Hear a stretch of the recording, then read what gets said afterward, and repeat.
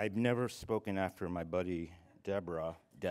So I'm actually thrilled to be doing that today. I want to start, first of all, by saying it would be wrong for me not to start my comments by first acknowledging that today, 4 billion people around the world were watching a funeral of a 96-year-old woman who ran an institution that enslaved people and colonized people. At the same time, 3 million people on the island of Puerto Rico are living without electricity. So as we have this wonderful conversation about anti-racism in our own institutions, including here at the amazing BU and at Rutgers and other places, let's keep in mind that ultimately the work that we're doing at this level is about the people who are affected every single day. Right, and so my thoughts and prayers out to the people in Puerto Rico, and we have to continue to put up that fight, that good fight. How do I relate to this work? Well, I have a little summary that I'm not going to read to you, but you can read it for yourself while I have it up there. But while I tell you that over the course of the last 5 years, I've been in this role as Dean of the School of Public Health, and I could say to you that 5 years ago, when I was at another institution where my friend Deborah is now, this work would have been easier. It is much more challenging in my current institution. And so my relationship to developing anti-racist policies at the Rutgers School of Public Health is in part shaped by this institution that I've landed in. And I'm actually loving it. Like, I'm a Piagetian. I believe in disequilibrium. I believe that, you grow when you push yourself and you think widely. And over the course of the last 5 years, I've had to learn how to think widely in a way that I didn't have to think about that before.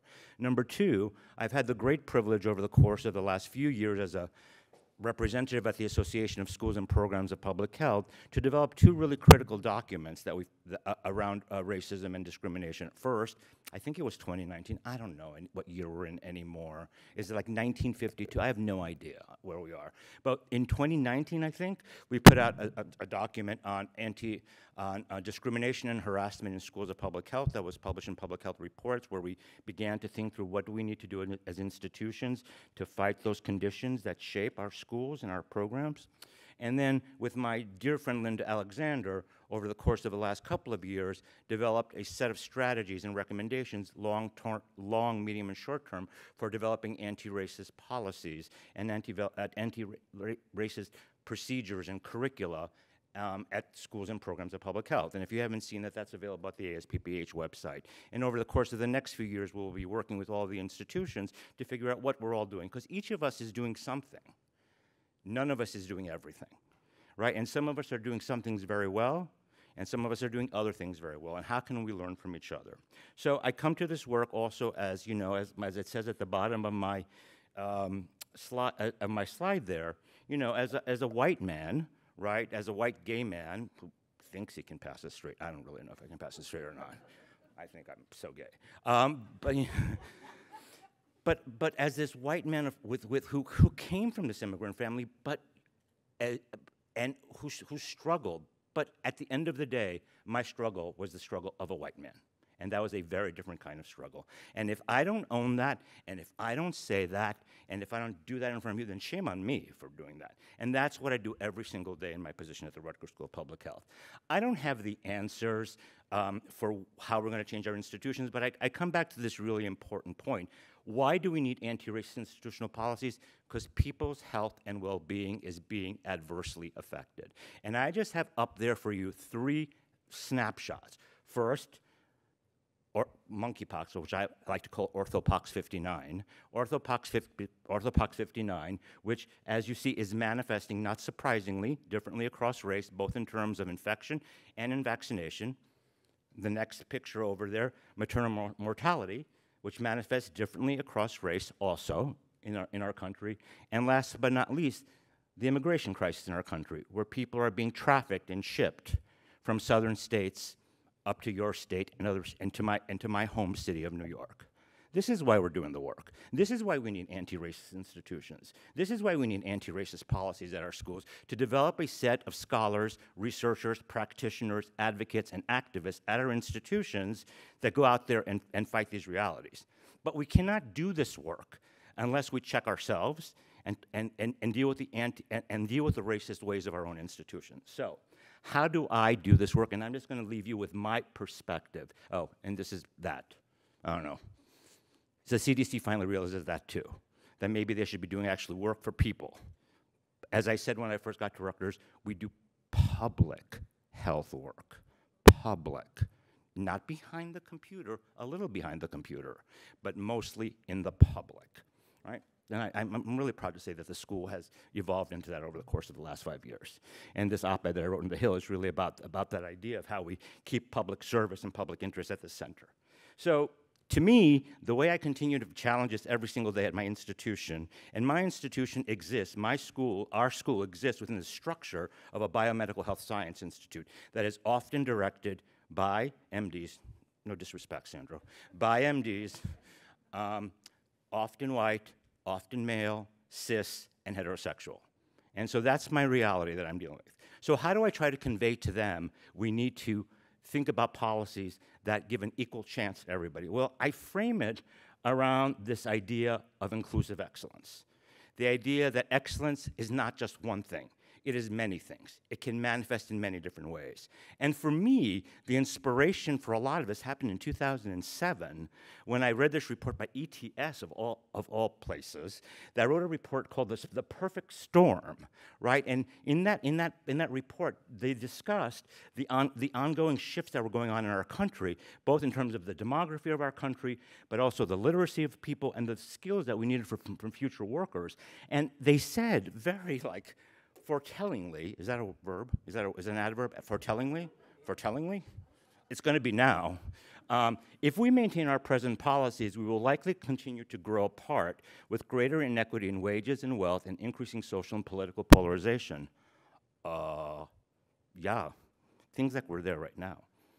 Right? And it's because we haven't really addressed these things. And I raise these for you because I think one of the challenges we have at our institutions is to address those 3 bullets up on top. Right?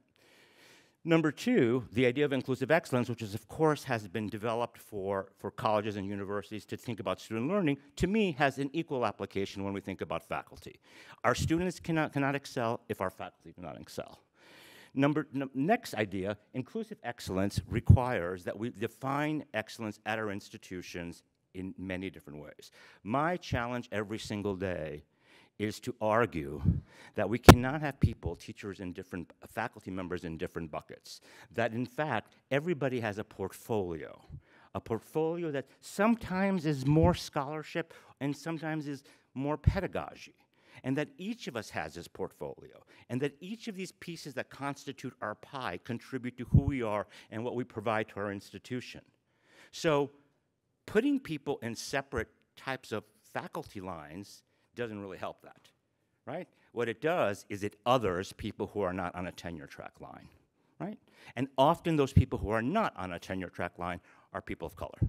They go into the teaching line because, they're not as good as the people on the tenure track line. And that's a reality that I face every single day.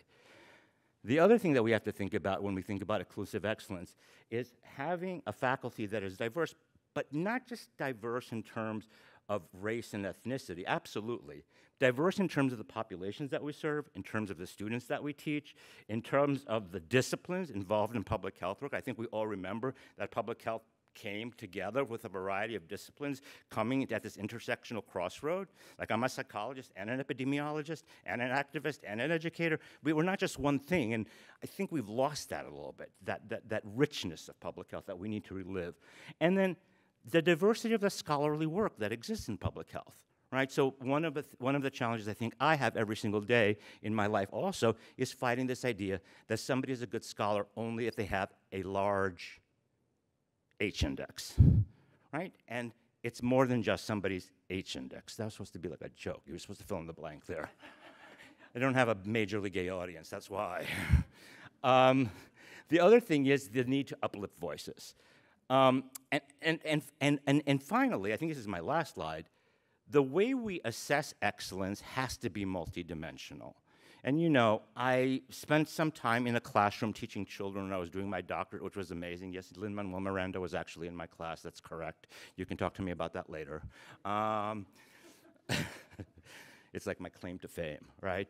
But in fact, as we think about how we assess excellence, this is a critical element because that is tied directly to how we evaluate people and the values we keep on what actually matters.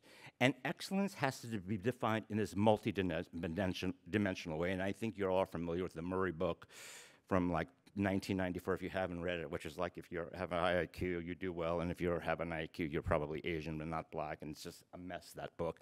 And then Howard Gardner's really beautiful multiple intelligences theory, which I keep very close to my heart, because everybody has some intelligence in some way, right? Like, so I have like high mathematical intelligence, but don't ask me to sing, right? And then last but not least, inclusive excellence requires that we address discrimination in the tenure and promotion process. So if we continue to have this unitary definition of what excellence is like and what a tenured faculty member looks like, then we're not going to diversify both the skill set that is present in our school, in our schools, in our universities, in our classrooms, and the type of people who we attract. Diversification and inclusion does not mean lowering of standards. I have spent the last several years having this fight that, no, I'm not trying to lower standards. I'm not going like this, we're trying to go like this. And I think we all have to figure out a way to embrace this more holistic way of thinking about excellence in academia.